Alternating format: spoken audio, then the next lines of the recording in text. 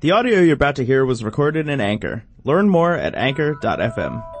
From ScienceSortOf.com, you're listening to Science Sort of.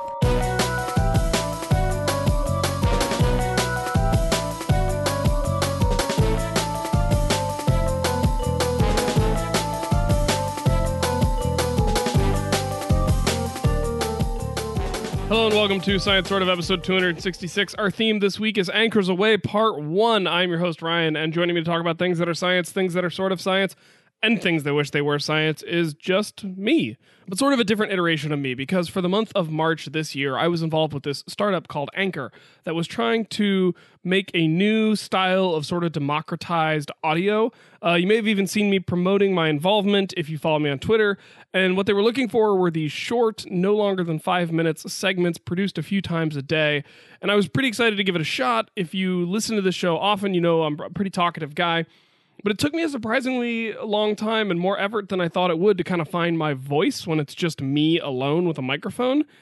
And after deciding on a station name, which was Organized Curiosity, and getting a very slick logo design, which is the album art for this episode, so you can see it in the show notes for this episode on ScienceOrg.com, I came up with some recurring segments and was ready to start producing content. Now, one of the features of Anchor is that the content goes away after 24 hours. But the cool thing is I owned all the content I was producing, so I figured I'd at least be able to share some of the segments I'd been making in a batch or two here on the podcast. While my station is still technically there on Anchor, I've been busy enough that I haven't really been able to produce new content there for a bit, and maybe I'll get back to it because as you're about to hear, I think I was able to make something that was distinct from Science Sort of, but still captures my passion for science outreach. And I would encourage you to check out their website, which is anchor.fm, and their app, which is available on the App Store. There are a lot of cool stations, a few of which you'll hear about in my own segments. And you can even use the app to make your own station and talk about whatever it is you're super into. And they even have a function now to turn that into your own podcast. If you end up doing that, make sure to tweet it at me or to @ScienceSortOf on Twitter so we can keep track of what the paleoposse are doing out there in the world.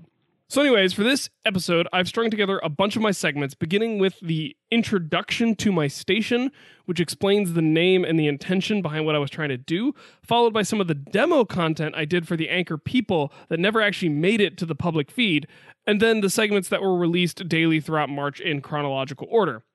The app has this feature called Echoes, where another station can mirror one of your segments for the day, and other stations can call into your station, and you can choose whether to post that audio or not. So that's what I'm talking about when those things come up.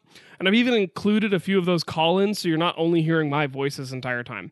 I've dropped in a little music between each segment to give you an audio marker in between bits, and I'll pop back up at the end for a quick Paleopouse segment.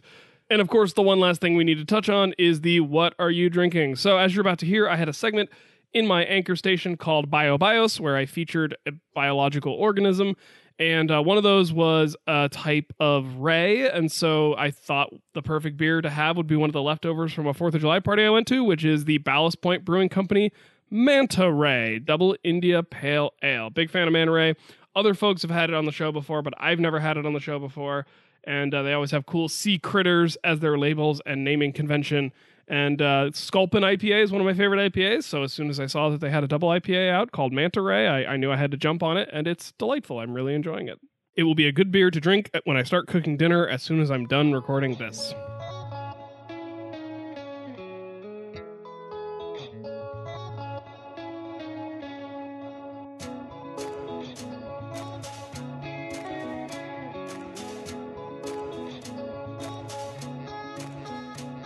Welcome to Organized Curiosity, the Anchor Science Station dedicated to cataloging everything we know about the natural world for your edutainment.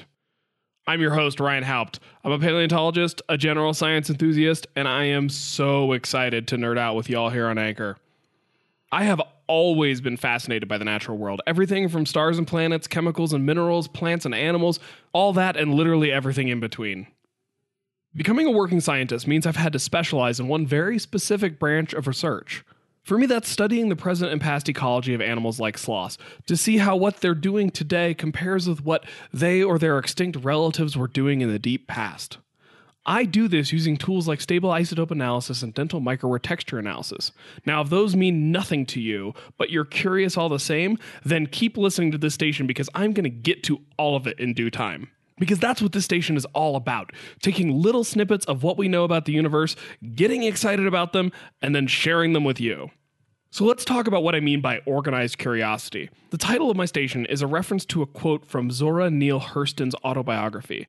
Hurston was an African-American novelist, short story writer, folklorist, and anthropologist. In her autobiography entitled Dust Tracks on a Road, she explains why she struggled to do well in anthropology classes in college. The full quote reads, "Research is formalized curiosity. It is poking and prying with a purpose. It is seeking that he who wishes may know the cosmic secrets of the world, and they that dwell therein." The next time someone claims to you that scientists are know-it-alls who lack a sense of poetry, I defy them to get through that quote without being moved. Versions of this quote have been used since to articulate both the insatiable desire to learn more and the codified, consistent methodology required to learn it properly, hence, organized curiosity. What can you expect from this station? I'm going to try my best to describe every root word used in science, every organism that has ever evolved on planet Earth, answer every question y'all ask, and then still try to keep you up to date with a bit of science news too. One last thing. In my opening, I talk about cataloging everything we know about the natural world. The we there is purposeful, because science belongs to all of us. It is a human endeavor. I would argue the most beneficial human endeavor ever attempted by our species. Is it perfect? Certainly not. And I'll criticize things as needed. But it's ours. It's complicated, it's elegant, and it's my preferred path of finding truth in the universe. The segments I'll be posting to Anchor are things I'm already passionate about in my everyday life. I'm so excited for the opportunity to share my excitement with you, and also tempering that excitement with some organization. I'm less good at that, but I'm ready to give it a shot. I'm also pretty silly. I'm going to try and make jokes. I can't promise they'll be of any quality. I'm just going to make them whenever I see an opening. Philosophizing aside, this is all supposed to be fun, right? With that, thanks for checking out my station. I really appreciate any applause or echoes. And if you have ideas you're excited about or a question about something you've heard here, you are always welcome to submit it to my station. Always remember to stay curious out there. There is a lot to learn.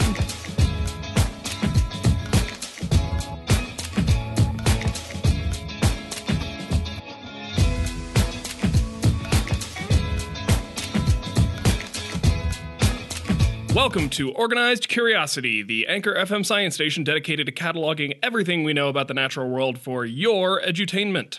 I'm your host, Ryan Haupt, and this time we're introducing a new segment, Better Know a Root. I find that folks are sometimes intimidated by the complicated jargon we scientists tend to use, but most of the time, knowing what those words mean is just a matter of knowing what each part or root of the word means. So, in Better Know a Root, we take a root word, define it, and give you some handy examples so you can use it yourself with confidence. Today's root is astro. And no, I don't mean George Jetson's dog. Astro is a prefix from Greek meaning star. It's also sometimes used as ast-er with an ER instead of an RO. For certain nations like the US, our men and women that travel into space are astronauts or star voyagers. If you try to predict what will happen to those astronauts based on the arrangement of stars, that would be astrology. If I wanted to add a footnote to that previous sentence saying astrology doesn't work, I could use a star-shaped symbol called an asterisk. Someone who actually studies the stars is an astronomer. If you study the physics of how space works, you would call yourself an astrophysicist. If, in my role as an astronomer, I were to use a telescope and observe a rock in space, I would call that rock an asteroid.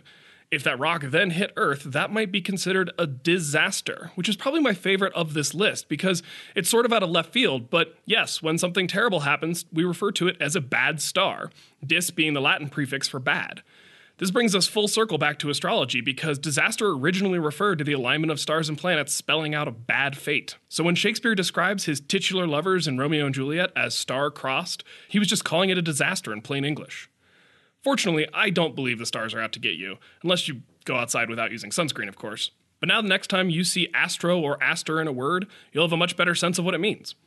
Well, that's it for this installment of Better Know a Root. Thanks for listening to my station. I really appreciate any applause or echoes, and if you have your own root you're excited about or a question about something you've heard here, you can submit it to this station or tell me about it on Twitter @Haupt. Until next time, stay curious out there. There's a lot to learn.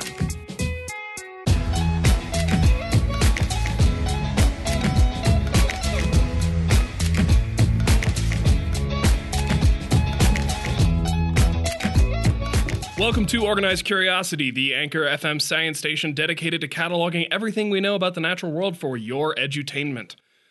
I'm your host, Ryan Haupt, and it's time for news you probably cannot use. New science is coming out every day. Is it directly applicable to your life? Probably not. Is it still interesting? Probably yes. A pretty exciting study has come out from a research team in China, just published in the Proceedings of the National Academy of Sciences. That's our national academy, not theirs. And yes, the acronym is PNAS, but we usually just say it as PNAS. The study is titled Spontaneous Expression of Mirror Self-Recognition in Monkeys After Learning Precise Visual Proprioceptive Association for Mirror Images. That is a mouthful, but here's what it means and here's why it's cool. For cognitive scientists, aka folks who research how thinking works, which is already meta, there's a test called Mirror Self-Recognition Test, or MSR, also sometimes called the red dot test or the mark test. It's a test for self-awareness, literally the concept that you recognize yourself as an individual distinct from others, which sounds super basic if you're a human and have been doing it since you started forming memories, but it's actually kind of a big deal from a cognition standpoint. We know that we're self-aware and we can easily communicate that to others because we have language, but testing that in animals is a bit trickier. So researchers have developed this seemingly simple test. Put an odorless, tasteless mark on an animal's body in a place they can't see unless they look in a mirror. Put the animal in front of a mirror and see if the animal realizes that they have a dot on themselves, demonstrating that they recognize the mirror image is themselves and not just another member of their species. The list of species that have passed this test is short enough that I can just go ahead and list them. Great apes, which are all apes except gibbons and including us humans. 2 different species of dolphins, the bottlenose dolphin and orcas. The Eurasian magpie, which is the only non-mammal on this list. And a single Asian elephant, because when they tested other elephants, they all failed except for this one, which is kind of interesting. Previously, monkeys had failed this test, but this team is now reporting that rhesus monkeys can pass the test once they've been trained in how mirrors work. The team set up a game that could only be solved by understanding that a mirror was reflective, and after the monkeys figured that game out, they seemed to understand how mirrors worked and could pass the test. This is kind of a big deal. If the results hold in future studies, it might mean that the test can be given to many more species, provided we can teach those species the concept of reflection first. There may be many more self-aware animals out there than we thought. We just have to keep refining the test to accommodate them. I love this kind of science because it feels like we're extending our own brains, our own humanity into the animal kingdom, and realizing more and more just how much the animal kingdom might be looking right back at us with more intelligence than we thought. So that's the news for today. Thanks for listening to my station. I really appreciate any applause or echoes, and if you come across a story you'd like to hear about here, you could submit it to the station or tell me about it on Twitter @Haupt. Until next time, stay curious out there. There's a lot to learn.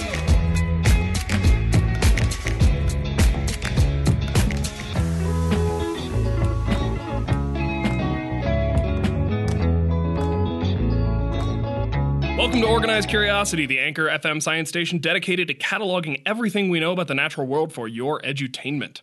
I'm your host, Ryan Haupt, and this time we're introducing a new segment, BioBios. BioBios is the segment where I take a random species and tell you about it. And I really mean random.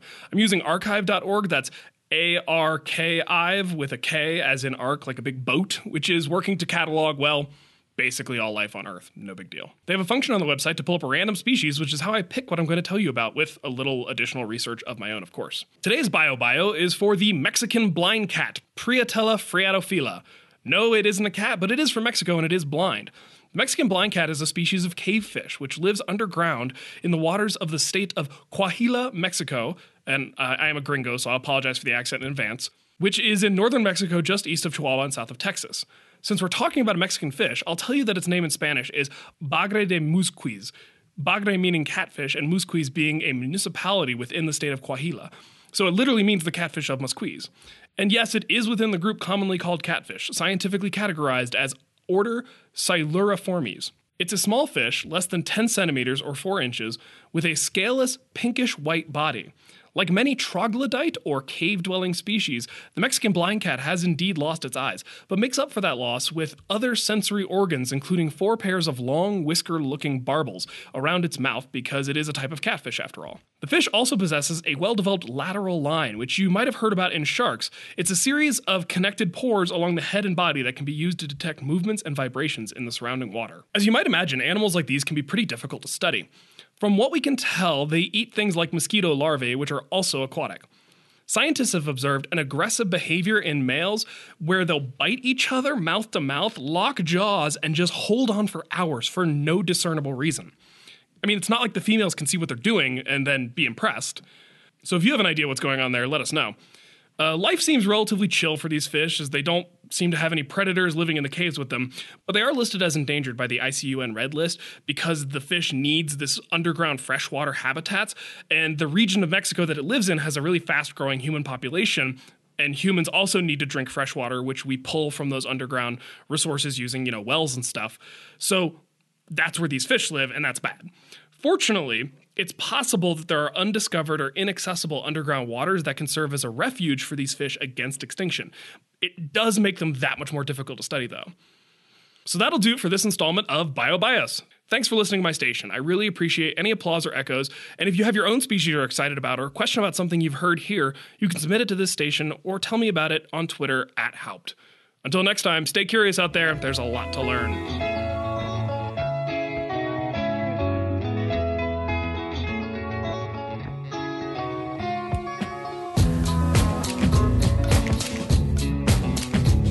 Welcome to Organized Curiosity, the Anchor FM science station dedicated to cataloging everything we know about the natural world for your edutainment.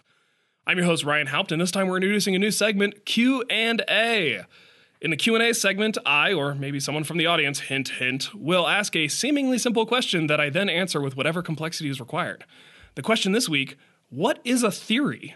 I felt compelled to use this as an inaugural question because it represents such a fundamental difference in the way scientists talk about the world versus the general public. Non-scientists refer to a theory as a good guess, a hunch, a speculation. That's what your one uncle means at Thanksgiving when he says, well, it's only a theory regarding, gravity. Scientists use theory in a different way, and the difference here is significant. For scientists, a theory is defined as a plausible and accepted body of principles that can explain a given phenomenon. Now that's kind of a lot, so let's unpack it. What we mean here is that there are certain topics where research can be done on a variety of areas within that topic, and all that research builds into a consensus about how a thing works. That general consensus, or provisional, meaning it could be changed or overturned, understanding is collectively called the theory of X. The poster child for the just a theory insult, and yes, it is an insult, is probably evolution. For scientists, the theory of evolution is a collection of ideas representing our best explanation for how life on planet Earth became what it is and how it got to be that way. So biologists studying the mating calls of certain birds, ecologists studying how grasslands and forests interact, and paleontologists studying how fish became terrestrial tetrapods for the first time are all contributing to that body of knowledge that helps us understand evolution. And they're all relying on the same foundational principles of evolution to do it. Every time a study comes out regarding some part of evolutionary theory, the concept of evolution is being tested against the real world. So it's definitely not speculation. It's getting tested all the time. Because our understanding of the world is imperfect and incomplete, tweaks need to be made from time to time.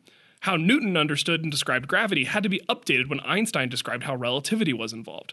And now we understand the universe a little better than we did before.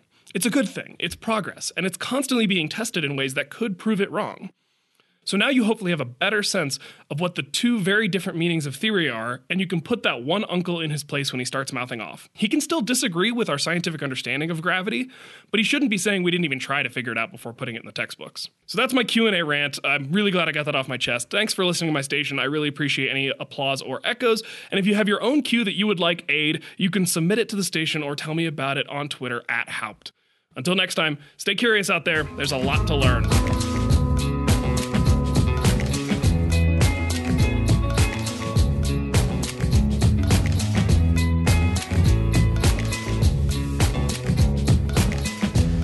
Hey, Organized Curiosity, this is Ian from The Politician. I'm calling in about your segment on theories. As a fellow scientist, I just want to point out one other criteria that makes a theory that I think is super interesting and super important. And that is that the theory is falsifiable. And when I say falsifiable, I mean that the hypotheses that flow from a theory generate as many observable implications as possible, right? We want our theories to be as squishy as possible so that when it turns out that they can't be countered with evidence, that they show up stronger on our radar and we trust them for further theory building. Anyway, I just wanted to put in my 2 cents and remind everyone that the content of science is the method.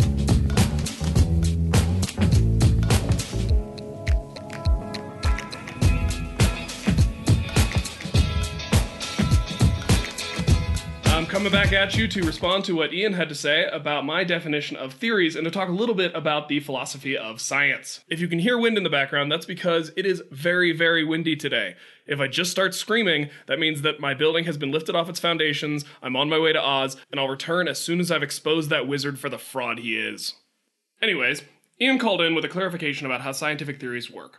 In my original segment, I hadn't mentioned anything about theories needing to be falsifiable. Put another way, for a theory to be valid, there has to be a way to disprove it.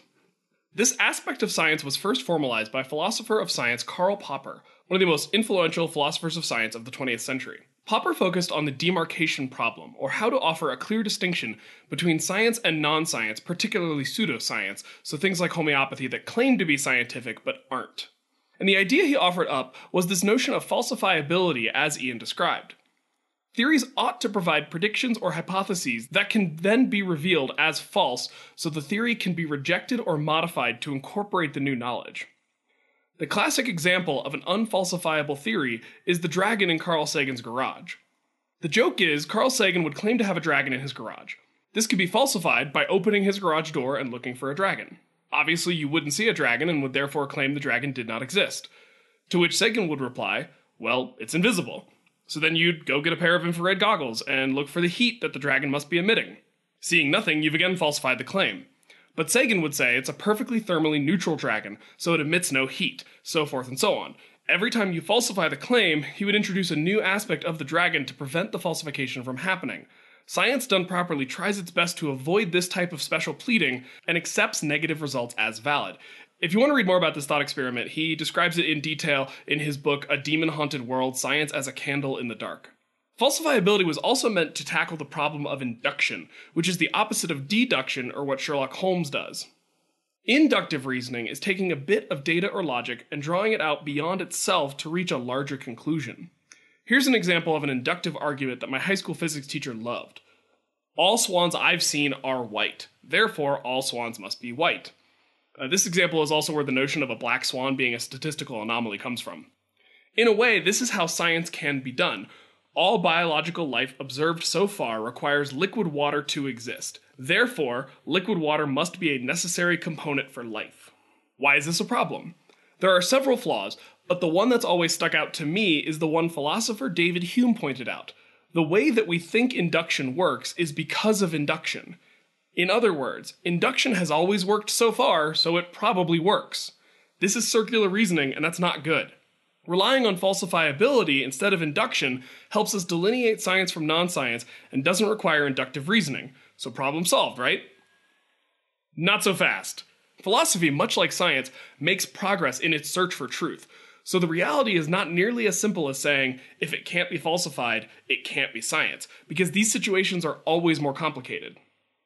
Some have argued that Popper's take is a bit too blunt, and that science is a much fuzzier concept that can't be defined with the ease with which we would define something like a triangle. And some types of science defy easy falsification, the flagship being string theory, which is hugely debated within theoretical physics right now. But there's also aspects of other sciences, things like paleontology. How could you falsify the claim that T-Rex occasionally ate Triceratops? Even if you found bite marks on the bones of a Triceratops that match the T-Rex, it could have been chewing on it for a different reason other than trying to eat it. There could also be another species of dinosaur that we haven't discovered yet that has very, very similar teeth to T-Rex. And you can imagine a lot more permutations of these same kinds of arguments. So does this make the study of the dietary habits of theropod dinosaurs not science? It's a tricky problem, and it is one worth quibbling about amongst ourselves. Falsifiability works when it comes to saying things like homeopathy aren't science, but I think it isn't always the best tool for the job within the nitty-gritty world of actual science. That's probably more of a response than you were expecting, Ian, so feel free to keep submitting, and I'm sure between the two of us we can work this out and solve science once and for all.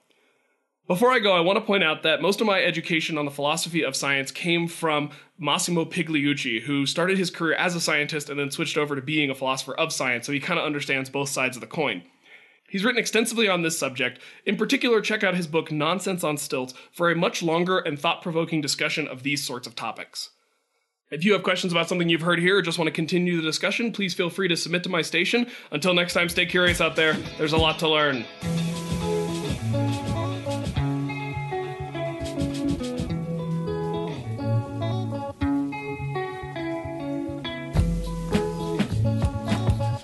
Welcome to Organized Curiosity, the Anchor FM science station dedicated to cataloging everything in the natural world for your edutainment. I'm your host, Ryan Haupt, and it's time for the segment BioBios. BioBios is the segment where I take a random species and then tell you about it. And I really mean random. I'm using archive.org, that's archive with a K, as in arc, like a big boat, which is working to catalog, well, basically all life on Earth. No big deal.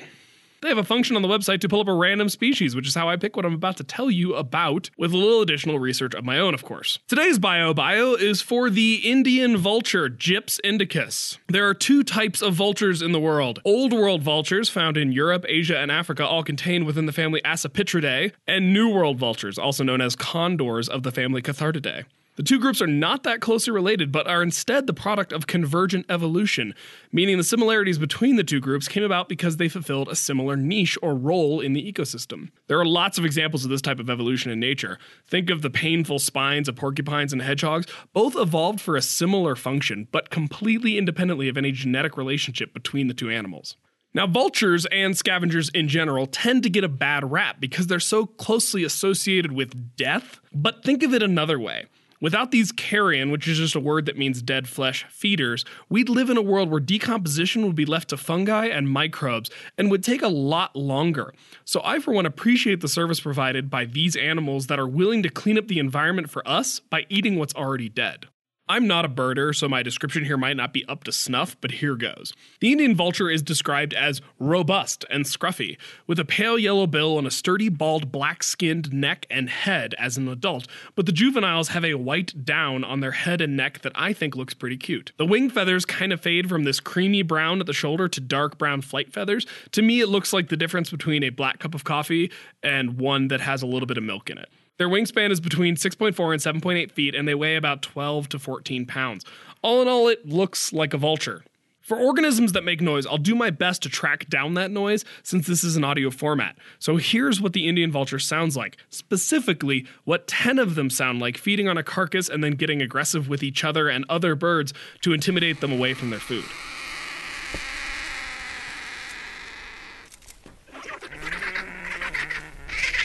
The Indian vulture is found in southeast Pakistan and peninsular India, which is the southern part of the subcontinent. They will form flocks not just with their own species, but also with the white romped vulture, Gyps benegalensis, during feeding. They like to make their nests on cliffs, but will occasionally use trees too. Their nest can be 2 to 3 feet across, so like big enough for a human to sit in. Females lay 1 egg per season between mid-November and early March, and both parents help incubate the egg for 50 days until it hatches. After hatching, both parents continue to defend the chick and help feed it. The Indian vulture will live in cities, towns, and villages, but also out in the wild. The obvious benefit of living near humans is access to things like garbage, which could have edible food waste, and slaughterhouses, which are an obvious treasure trove. Hopefully I've made a compelling argument as to why it's nice to have vultures around, so here's the bad news. This species is critically endangered, which is the status between just regular endangered and being completely extinct in the wild. Estimates suggest they've had at least a 95% population decline since the late 1990s. Imagine if 95% of something like house cats had died in the last 20 years. At first, it was thought that some virus was ravaging their populations, but additional tests showed that they were actually suffering from kidney failure caused by eating meat from cattle that had been treated during life with diclofenac, a non-steroidal anti-inflammatory drug. The amount of drug left in the cattle meat was enough for the vultures to OD on. Even if the drug was only present in a small proportion of the cattle herd, it was still enough to have this really enormous impact on the Indian vulture population. And guess what's happening now? Rotting carcasses are just sitting there, being gross, potentially getting people sick, and leading to the rise of feral dog packs, which could transmit rabies. Rabies, as you probably know, can infect and kill humans, but is only transmitted between mammals, not birds like vultures. So in this instance, it'd be better to have vultures eating carcasses, not dogs. Diclofenac was banned in 2006 by the Indian government in favor of the vulture-safe drug meloxicam, but enforcement hasn't been entirely successful. Since this drug is still being used where these vultures live, the current plan is to take as many of these vultures into captivity for 20 to 30 years and hope that we can help them recover for when their environment is safe for them to return to. If you want to learn more about efforts to conserve Asia's vultures, you can go to www.vulturerescue.org. Thanks for listening to my station. I really appreciate any applause or echoes, and if you have your own species you're excited about or a question about something you've heard here, you can submit it to this station or tell me about it on Twitter @Haupt. Until next time, stay curious out there. There's a lot to learn.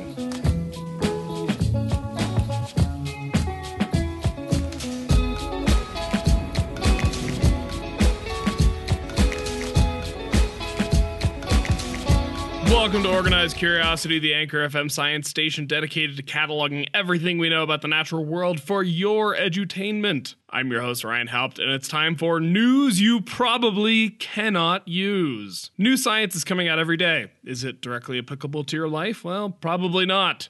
Is it still interesting? Probably yes. It's rare in this segment that I'll get to talk about something that you may have already seen in the actual news, but how could I resist talking about all these new exoplanets NASA just announced? Here are the basics. A joint team of astronomers from NASA and the European Southern Observatory using NASA's Spitzer Space Telescope have found the first known system with 7 Earth-sized terrestrial exoplanets orbiting a single star named TRAPPIST-1. 3 of these planets are in what we call the habitable or Goldilocks zone.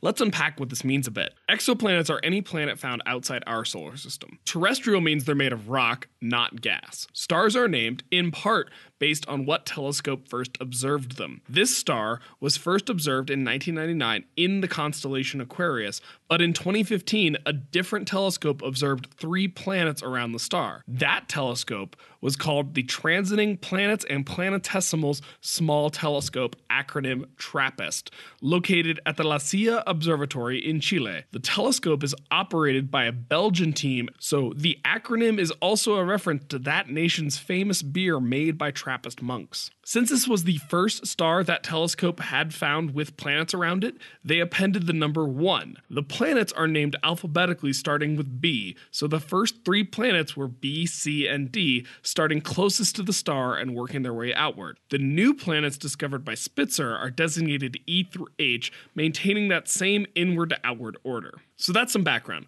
Now on to why this is a big deal. This marks a new record for the greatest number of habitable zone planets found around a single star outside our own solar system. The habitable zone is a range of distances from a star where it's possible that the planet could contain liquid water. Liquid water is considered an essential ingredient for the evolution of life. If the planet is too close to its star, the water boils off into vapor. If the planet is too far, the water is always frozen. So within the habitable zone, the temperature, just like Goldilocks' stolen porridge, is just right. TRAPPIST-1 is an ultra-cool dwarf star, so colder and smaller than our own sun, which does affect where that habitable zone is going to fall. The star is 39.5 light years away from us, meaning it takes a photon traveling at the speed of light 3 times 10 to the 8, that's 3 with 8 zeros behind it, meters per second through vacuum to get from there to here. I can't help but point out that this is roughly equal to 12 parsecs for all you Star Wars nerds out there wondering about the Kessel Run. There are actually a number of different methods for detecting exoplanets, and we don't have time to get into all of them, so we'll just focus on the method that both TRAPPIST and Spitzer use to find these planets: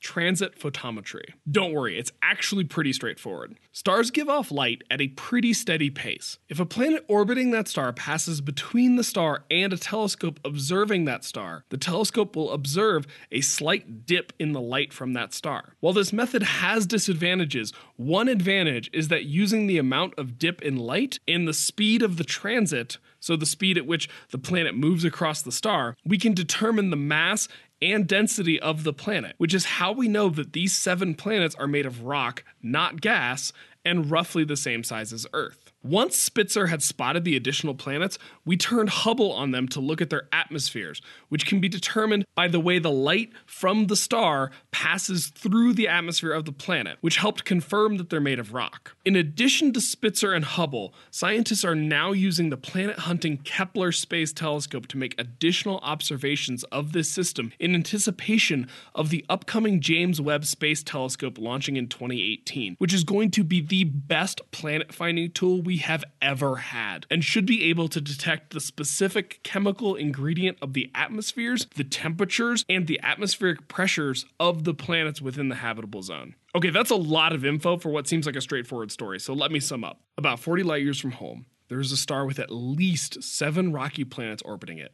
3 of which are within the habitable zone where they might contain liquid water, ticking the boxes for at least 2 criteria we look for when looking for exoplanets that could contain life. So that'll do for this installment of News You Probably Cannot Use. Thanks for listening to my station. I really appreciate any applause or echoes. And if you have your own news story you're excited about or a question about something you've heard here, please submit it to this station or tell me about it on Twitter @Haupt. Until next time, stay curious out there. There's a lot to learn.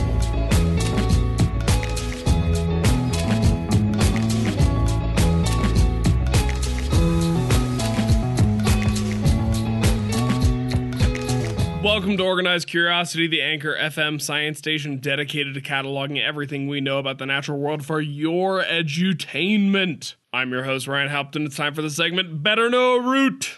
I find that folks are often intimidated by the complicated jargon we scientists tend to use, but most of the time knowing what those words mean is just a matter of knowing what each part or root of the word means. So in Better Know a Root, we take a root word, define it, and give you some handy examples so you can use it yourself with confidence. Today's root is osteo, which is Greek for bone, typically used as a prefix. I guess that the English word featuring osteo that most folks are familiar with is osteoarthritis, which is a form of arthritis caused by the degeneration of cartilage in between bones, causing friction, inflammation, and pain. You may have also heard of osteoporosis, which is when bones become porous or full of holes, making them especially subject to fractures and breakages. Osteosclerosis is a condition of increased bone density, which can be used in the sense of a medical condition or also as an evolutionary trend in certain animals, especially those evolved for shallow diving, like manatees. An osteoderm is literally a bone embedded in an animal's skin, sometimes called scutes. So think like the skin of a crocodile or an armadillo's shell, or some of the armored dinosaurs like the Ankylosaurus or the Stegosaurians. At this point, you might be wondering about the time you broke a bone and went to see an orthopedist, not an osteologist. Osteology is the study of bones, whereas the medical profession of orthopedics is so named from ortho, which means straight or proper, and paedia, which means to train or bring up, both also from the Greek. So orthopedics is the practice of training broken bones to be straight again, rather than the specific study or treatment of the bones themselves.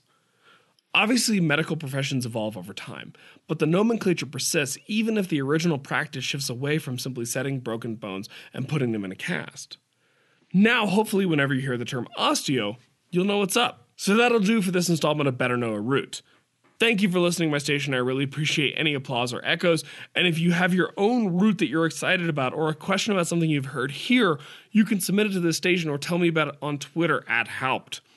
Until next time, stay curious out there. There's a lot to learn.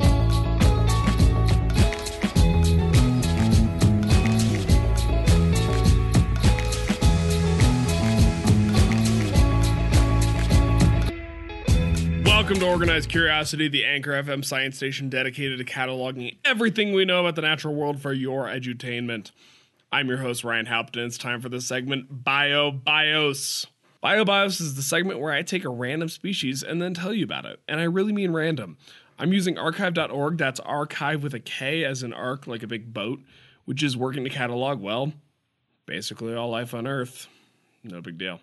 They have a function on the website to pull up a random species, which is how I pick what I'm about to tell you about with a little additional research of my own, of course. And in this case, it's more than a little additional. Today's BioBios is for the pygmy devil ray, the common name for at least 2 species of fish. So to be precise, we're talking about, and I apologize for my pronunciation ahead of time, Mabula irigundutinki, also known as the long-horned mabula. The genus Mabula is within the family Myliobatidae, known commonly as eagle rays, so named because this group of fishes will commonly breach or launch out of the water in a truly spectacular fashion. This is the same family to which the much larger manta rays belong.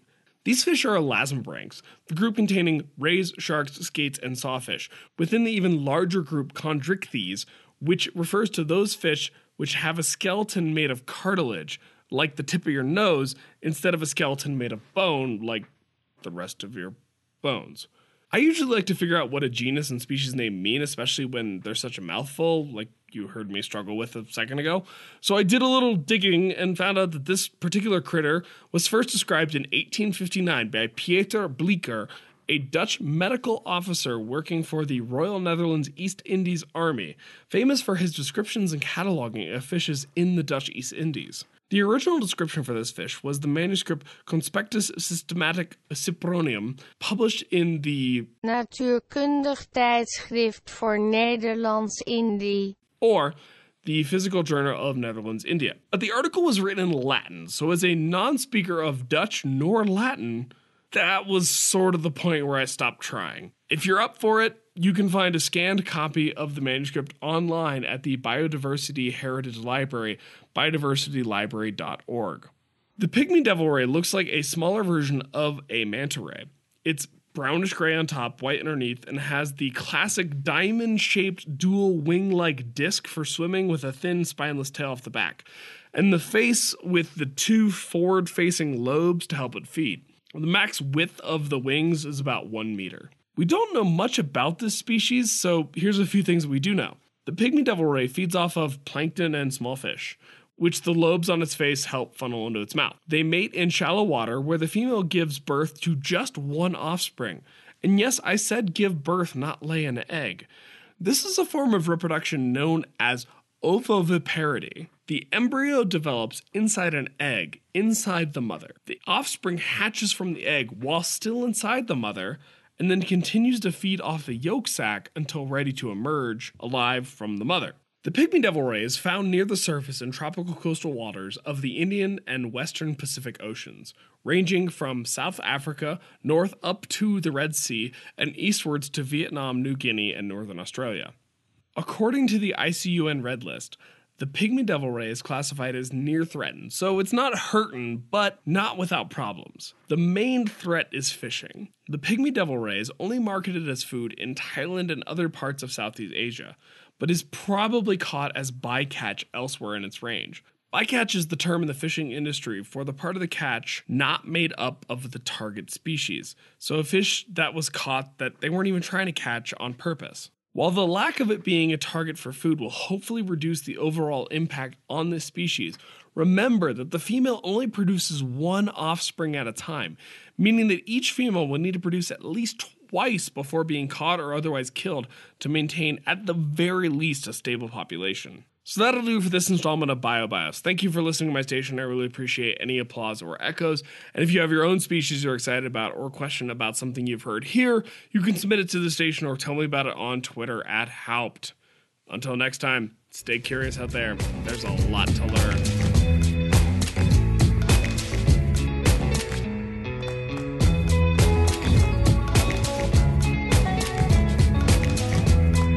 Welcome to Organized Curiosity, the Anchor Science Station dedicated to cataloging everything we know about the natural world for your edutainment. I'm your host, Ryan Haupt, and it's time for the segment News You Probably Cannot Use. Have you ever wondered what the deepest point in the ocean sounds like? Yeah, me neither. It seems like most of the time we're presented with the deep ocean, it's this soundless void accompanied by an occasional bioluminescent critter. As with most things, especially on this show, you'll find that the reality is a bit more complicated. Odds are you're listening to me via sound waves, unless there's some cool future technology that makes this broadcast telepathic. Sound travels in waves through matter, distinct from light, which can travel just fine through a vacuum. This difference is significant because the matter through which sound travels has an effect on how far and how powerfully it can travel. You may have heard that sound travels better underwater than through air. The reason for that, in part, because again, it's complicated, is that water is more dense than air. Long story short, the denser the matter, the easier it is for sound to travel through it. So you might think the deep ocean is this very isolated place, and it is, but sound travels better down there, so it's a surprisingly noisy place. Just how noisy? Well, that's where the news part of this segment comes in. Researchers from NOAA, that's the National Oceanic and Atmospheric Administration, dropped a microphone into the Challenger Deep Trough of the Marianas Trench, aka the deepest spot in the ocean. Studying noise in the ocean is important because lots of organisms, including things like charismatic whales, rely on sound to communicate under the waves. So the research team wanted to know if human noise might be making an impact underwater. A lot of science requires the establishment of baselines, so even though humans have been making oceanic noise for a while now, it helps to measure noise now and see how it changes in the coming years. I'm no engineer, but building a microphone that can survive functionally at pressures more than 1,000 times our normal atmosphere is a big deal. So there's a technological achievement to be recognized in addition to the scientific knowledge gained. Listening to recordings from the trench, the team found that they could easily hear whale songs, nearby earthquakes, and passing ships. So let's have a listen. Here's what a ship's propeller sounds like.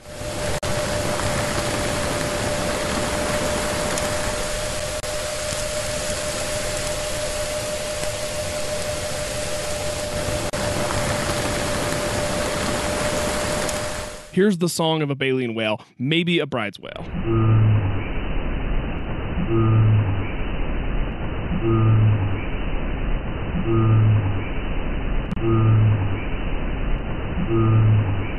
Compare that to the echolocation sounds from a toothed whale.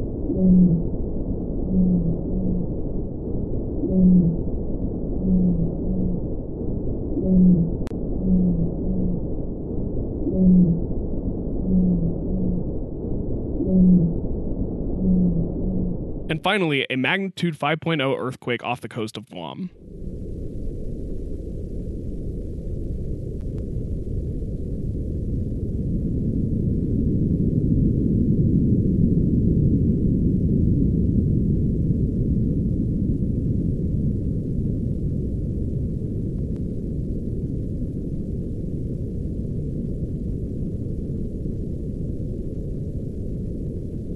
Now that these microphones are available, we can repeat these measurements again and again to look for changes in deep ocean noise that might negatively affect wildlife of those regions.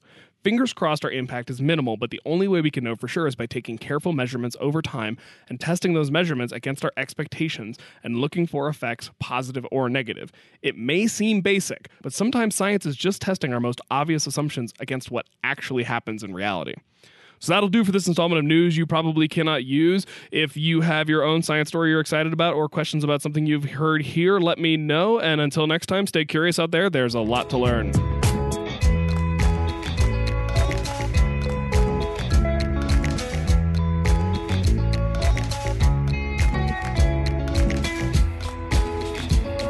Welcome to Organized Curiosity, the Anchor Science Station dedicated to cataloging everything we know about the natural world for your edutainment. I'm your host, Ryan Hauptman. It's time for the segment BioBios. Today's BioBio is for the Gemsbok, Oryx gazella, also known just as an oryx. That's right, we've gone into African antelope territory, a treasure trove of hooves and horns. The Gemsbok is found in southwest Africa, including Botswana, Namibia, South Africa, and Zimbabwe. They live in semi-arid to arid grasslands and bushlands, but also light woodlands. Arid is just a sciencey word for dry. Now, I know I suffer from some mammalian favoritism here, but this thing is gorgeous. Gemsboks are big, robust, and have these really striking black and white faces and long, straight, rapier-shaped horns possessed by both sexes. The female's horns are actually longer. The horns were even sold as unicorn horns in medieval England. The rest of the body is fawn gray with some additional black and white coloration on its underbelly and legs, and their tail looks a lot like a horse's. Because they are specialized for arid environments, the Gemsbok can survive without drinking water for most of the year. They conserve water by spending the day in the shade and only being active during the early morning, late afternoon, or night. Instead of panting or sweating to cool down, the Gemsbok just lets its body temperature rise when it gets hot, which is dangerous for other reasons but does help conserve that precious, precious moisture. Gemsboks are gregarious or social animals, forming herds of up to 30 individuals led by a dominant male, teaming up with other herds to form groups of several hundred when they move to fresh grazing grounds. So here's a weird linguistic quirk you may not have known. Grazing in ecology refers specifically to eating grass, whereas browsing refers to eating leaves from shrubs, herbs, bushes, and trees. When grass isn't available, Gemsboks will browse, and during droughts they'll dig up tubers, so think like potatoes, with their hooves to get some moisture and food. Male Gemsboks establish a territory once they mature at age 5 or 6. Territories average around 25 square kilometers, which is pretty big. Females within the territory only mate with the dominant male and give birth to a single calf after a pregnancy of around 264 days. Calves stay hidden during the day because lions and junk, but will come out at night to hang with mom or move to a new feeding site. After 3 to 6 weeks, the calf joins the herd, where it will live for up to 20 years. Unsurprisingly, Gemsboks have suffered from range declines due to human expansions, especially those humans with livestock in need of territory to graze, but so far it is still listed as least concern by the ICUN Red List. Because it has these really awesome horns in both sexes, trophy hunting happens. One of the ironies of African trophy hunting is because people are willing to pay a lot of money for the opportunity to shoot one of these animals until they're dead so they can cut its head off.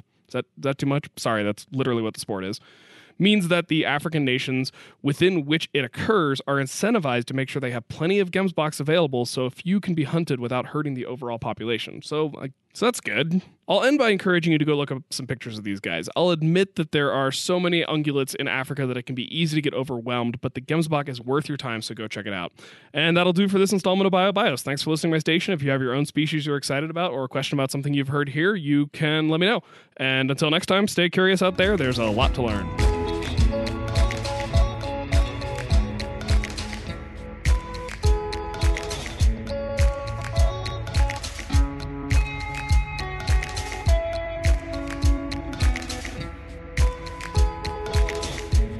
Present day Ryan popping back in here because I got a question called in related to the Gemsbach segment you just heard.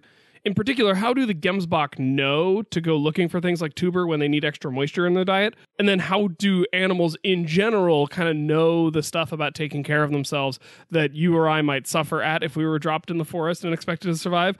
So I kind of try to summarize the question in the next segment when I answer it, but I wanted to let you all know that you didn't miss anything because I just didn't have the audio. Okay, back to it. Welcome to Organized Curiosity, the Anchor Science Station dedicated to cataloging everything we know about the natural world for your edutainment. So Maya called in with a few related but all fairly complex questions. In summary, are animals more in tune with themselves and their environment? How conscious are animals of this stuff? And do they listen to their bodies better? Just what is going on?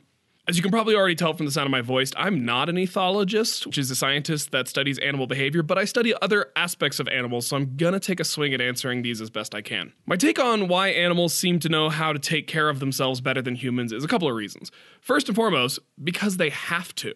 Most modern first world humans lead incredibly cushy lives. We've never truly known hunger, never truly known thirst, never truly been on the verge of freezing to death or deficient of basic vitamins and nutrients. We are captivated by stories of when humans push themselves to the absolute limit to survive, whereas for many animals, that's just another day in the life. Unless you live or have spent much time in sub-Saharan Africa or Southeast Asia, you probably never had another animal, in this case a big cat, look at you as its next potential meal. I'm getting a little hand-wavy here, but I think there's a reason the roar of a big cat is scary to the core of a human, because some little part of your brain remembers when that was the sound associated with your impending death.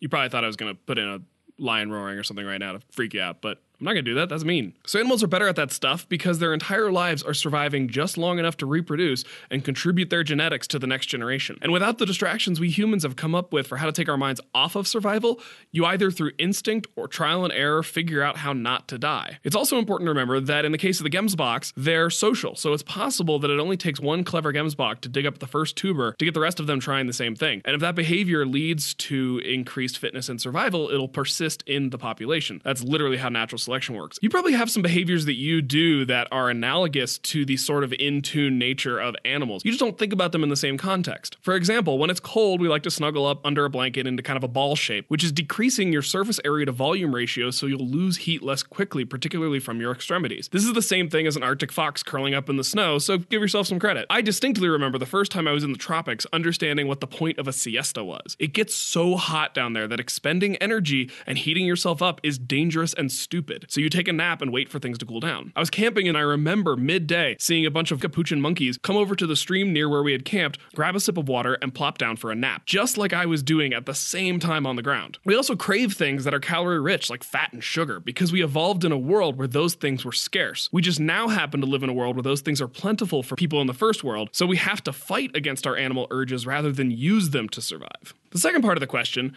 how much do these animals think about what they're doing, is tougher. The reason it's a tough question to articulate and answer is because it's genuinely tough to know what it is that animals know. As humans, we employ metacognition, or thinking about thinking, all the time. We're constantly self-reflecting and monitoring our own thoughts and memories, and because we've developed language, we can easily communicate with each other about our cognitive processes. To look for those same responses in animals is tougher because we can't simply ask. One way is to look at the size and complexity of an animal's brain, especially relative to its body size. This is called the encephalization quotient, and it also comes with expectations of how big a brain ought to be relative to its body size for given groups of animals like mammals, birds, reptiles, fish, etc. So if a brain is really heavy relative to the mass of the mammal in question, we presume greater intelligence because brains are greedy organs that take up a lot of energy to maintain, so you don't bother to evolve it unless you really need it. An encephalization quotient, or EQ, score of 1 would mean that the brain of an animal is exactly the size expected given the size of that animal and the type of animal that it is. Above 1 means more brain, and below 1 means less. Primates, cetaceans, and elephants all have high EQs, above 1 or even up in the 2s and 3s. Things like horses and sheep, which are probably good estimates for something like a Gemsbach, are 0.8 or 0.9. On the opposite end of the spectrum are behaviors that are purely instinctual and require no cognition or thought to accomplish. An example of these are something called fixed action patterns, behaviors that run start to finish based on stimulus and can't be interrupted. A common example of these are egg retrieval behavior in the greylag goose. When birds nest on the ground, sometimes eggs can roll out of the nest. It is essential to the species' survival that those eggs be retrieved as quickly as possible. So a goose seeing an egg-shaped object away from the nest automatically goes into retrieval mode, rolling the egg back to the nest with its beak. We can tell this behavior is fixed and inalterable because,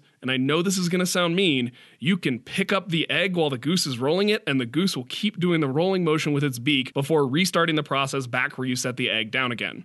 Now quit being a jerk and let the goose finish its job. So that's a lot of info, but animal behavior is really complicated and a super active area of continued research. I hope that this sort of gets at what you wanted to know, Maya, and thanks again for calling in. If you have your own Q you'd like you can submit it, and until next time, stay curious out there. There's a lot to learn.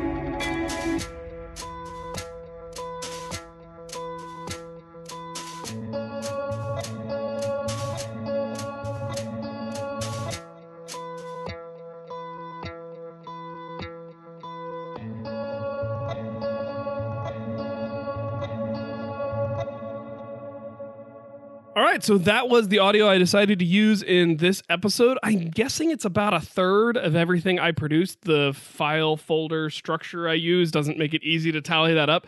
So I'll do these every once in a while, probably when we're running low on content for the week or haven't had a chance to record. I hope you enjoyed it. I would love any feedback you have for me. You can contact the show at our website, sciencesortof.com. You can contact me directly on my website, ryanhaupt.com, or on Twitter at Haupt. And with that, let's go ahead and do a quick PaleoPow because you've certainly heard me talking enough, and I would like to turn my air conditioning back on because it's hot. So for this episode, I'm going to thank Billy Nitro, who has called into the show before and has an excellent radio voice and has been just kind of a long time contributor to the show. In addition to calling in, he also gives a recurring donation on the now somewhat defunct PayPal system. You can still give a one-time donation through PayPal, but he got in while there were still recurring donations available on PayPal. And because this episode was kind of about me finding my radio voice, I wanted to acknowledge a guy who already had one, who is also a supporter of the show. So Billy, thanks so much. It's always great to hear from you, and it's been really awesome to have you as a fan of the show, as well as everybody else who contributes to the show, especially our contributors on Patreon. So I know we've been doing a thing where we give out a fun thesis title to folks who give to us on Patreon at a certain level. I'm not going to do those on the episodes where it's just me because that's not as fun, but we'll get back to that as soon as I'm recording with other people. If you'd like to learn more about becoming a patron, you can do so at patreon.com/sciencesortof. We are very close to our next goal, which will be public hangouts in a Google Hangout session with all of our patrons. So if that's something you'd be interested in doing with us, you can go sign up there, and we're really looking forward to doing that. And so thanks to everyone who chooses to support us in that way. Obviously, iTunes reviews and just telling your friends about the show are all great ways to promote the word of Science Sort of as well. You guys are our marketing division, as my friends on iFanboy like to say, but I'm saying it to you guys too. So, whatever you can do to help spread the word about Science Sort of, we would really appreciate it. And we'll be back next week. Next week won't be another one of these anchor style shows because I know that would get really tedious. We do have stuff recorded. I just wanted to drop this one in to give us a little bit of a buffer time for the week coming up. So tune in next time where you're bound to get a lot more science. Sort of. Visit sciencesortof.com for show notes, links to all the stories we talked about, and ways to interact with the hosts, guests, and other listeners. Science Sort of is brought to you by the Brachiolobe Media Network of podcasts, with audio engineering by Tim Dobbs of the Encyclopedia Brunch podcast. That's all for this week. See you next time on Science Sort of.